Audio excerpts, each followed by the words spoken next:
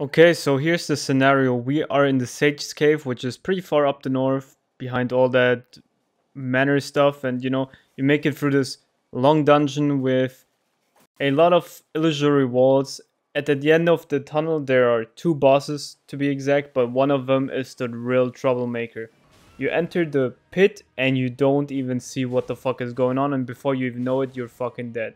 So here I am. I will show you how to get a little bit of an advantage over this boss. And well, the solution to our little problem is solved by this guy right here. And here again the location on the map. And this is the solution. I can't even properly use it, but it doesn't matter. You just have to have it in your offhand or something. And this is a sentry's torch, which costs 7,000 runes, so it should be absolutely feasible for you. And this is the kicker right here. Its flames are bestowed with a special incantation which allows the bearer to see assassins cloaked in veils, which is exactly the problem we're having right now. So you can get it, you can just put it into your offhand, and I'll show you how it works against the assassin in the fight.